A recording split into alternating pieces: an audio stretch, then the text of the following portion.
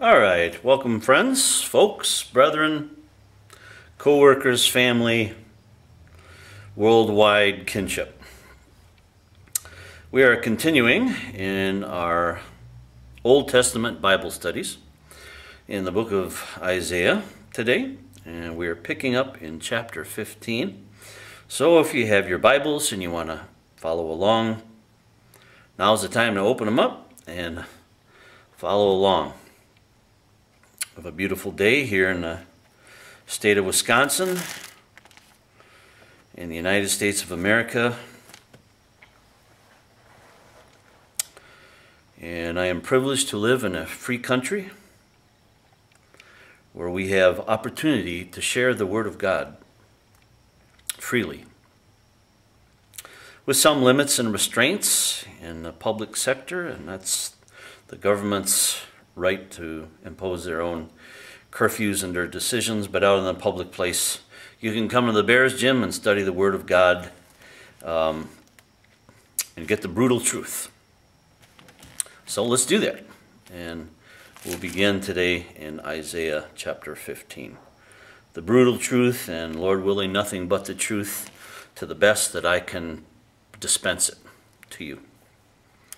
And we've got a few buggies and maybe a few bats flying around the bear cave, but it's okay. Don't you be worried.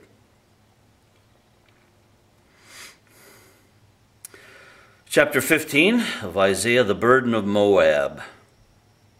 Moab, for the most part, was an enemy of Israel. And yet you will see there are some in the lineage of Jesus Christ throughout the ages that came from Moab, and we'll study that out on another day.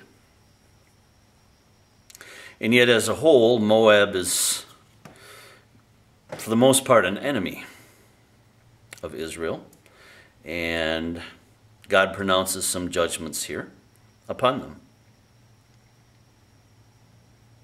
And the book of Isaiah is mixed with many judgments upon nations that are idolatrous, pagan, wicked, evil. God judges them. I pray that day will never come to America, and yet if you read the book of Revelation, you know the end. You know the end chapter. You know that all nations will turn against Jesus Christ in the end, and they will pit themselves to oppose him in his coming, and he will slay them. Unfortunately, in the end days, the Bible does say all will turn against the Almighty for the foolish ideal that they could defeat God. And it's hard for me to comprehend and understand, but it does go on. It goes on now. People that know the truth disobey the truth. Why? Why would you risk your eternal salvation, your eternal home, to disobey your Maker? Why would you want to do that? When you have knowledge of the truth, obey it. We see here Moab had some knowledge of the truth, but they refused it. And for the most part, they were a pagan and idolatrous nation that opposed God and Israel. In the night, Ar of Moab is laid waste and brought to silence, because in the night Ker of Moab is laid waste and brought to silence. He has gone up to Bejith and to Dibon, the high places, to weep. Moab shall howl over Nebo and over Medeba. On all their heads shall be baldness, and every beard cut off. And that day it was an honor to have a head of hair, a big furry bear beard like I have myself. I think it's kind of an honor and a privilege to be able to work in an environment where I can have, a hair, like our founding fathers of America. They all had long hair. It's comfortable. It's good in the wintertime, keeps the cold off the back of your neck and keeps it off. If you're out in the sunshine, working in the sun, it keeps the sun from beating down on the top of your head. It's good, But some cultures, they really promote bald heads, very clean shaven hair. But for myself, as a bear, I like a woolly beard and a woolly head of hair. It's the part of the bearification process. And to some extent, Moab, their mourning was to shave their heads and cutting off beards, either by mourning or because their destroyers, their enemies, took them captive and shaved them, their heads, their beards, which was kind of an act of shame. It was a shame in that culture to be shaven off. We see during the time of Israel's, I'll say, greatness, King David sent some of his messengers off to give condolences,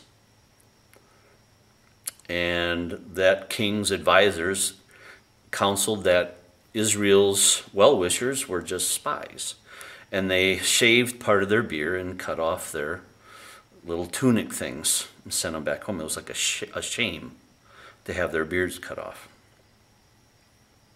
Kind of like, have you ever seen a bald bear, a bear at the zoo being shaved of his hair? No, that's not cool. Okay, bears need hair. Okay. There's kind of a double meaning there. I'm just giving you a little. That's bear humor. Don't be offended by bear humor. Okay. Now we're coming back to the text here. But really, do you see an exhibit at the zoo where they say, "Come see this cool bear. We just shaved his hair off"? No, they don't do that. They know better. A bear needs his hair. Okay, enough of that. In their streets they shall gird themselves with sackcloth. On the tops of their houses and in their streets everyone shall howl, weeping abundantly.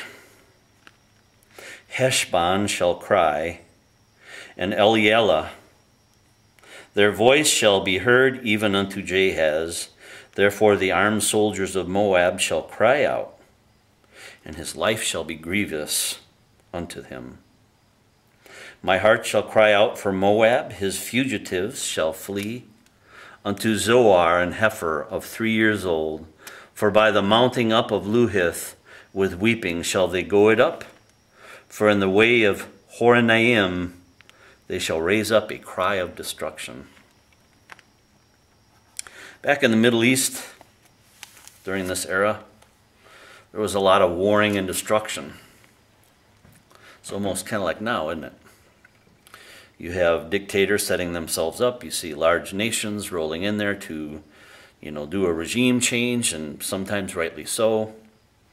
As soon as they pull out, then another dictator rises in their predecessors, and he starts being a dictator, and then you have that whole thing happening over and over again. Why? Because they serve false gods. There was only one true God during this time. There's only one true God now.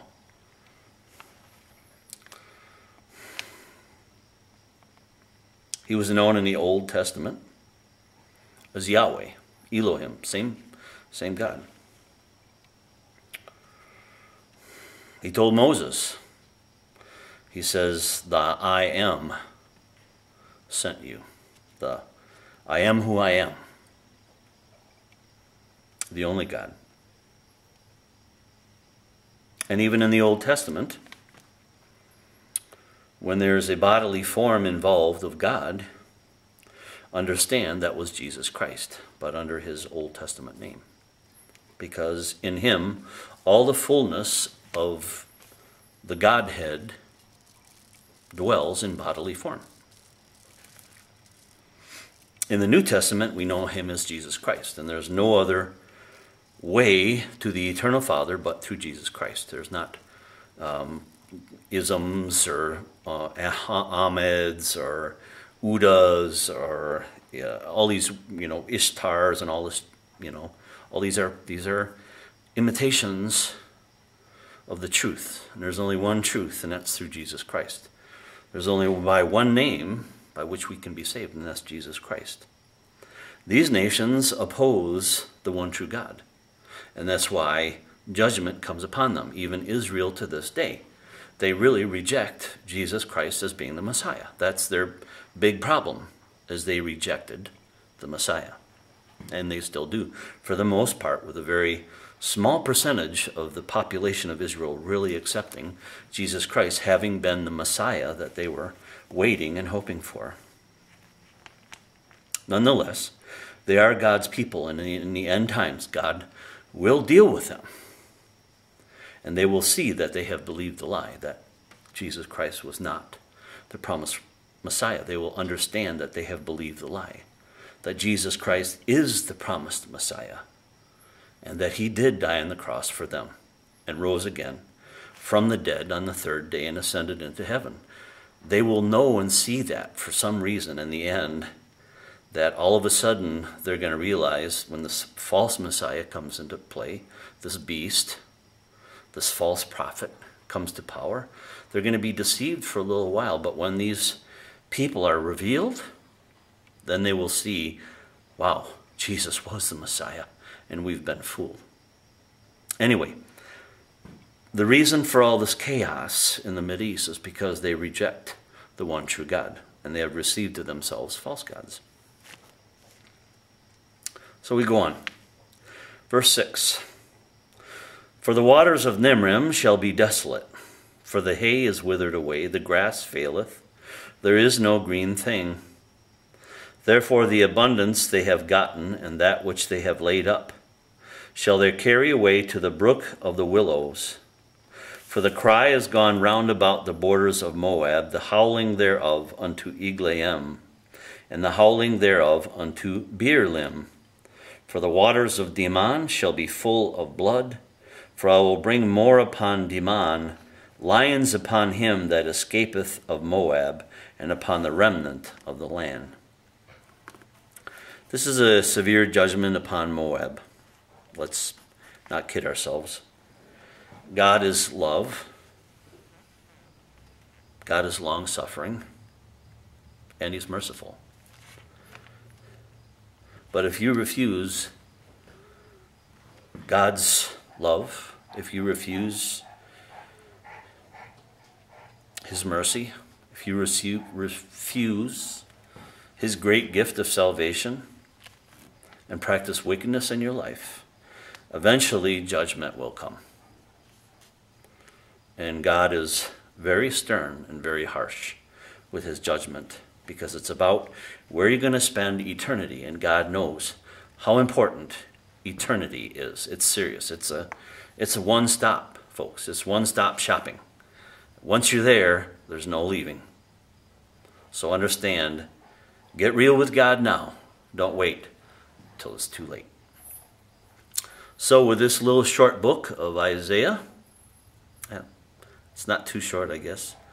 This chapter is very compact. There's kind of a lot in it. There's more in it than what really I can bring to you. I'm not really an archaeologist to declare to you all these regions where they were at then and where they're at now. I will just tell you Moab as a culture pretty much doesn't exist, except for the peoples that have assimilated into all the nations around them in the Middle East. And that's kind of a groaning, I'm sure, if you feel that maybe you were a descendant of Moab.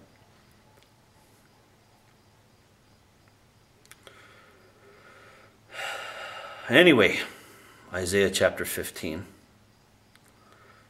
Very short little chapter.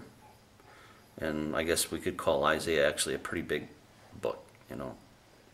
We're in the 60s, and when we did Genesis, we only got to chapter 50, so. But in comparison to the Psalms, you know, it's kind of a small book, but really, I guess, it's kind of mid-range, I guess, for the Old Testament prophets. But there's a lot of meat in Isaiah. And as we slowly chew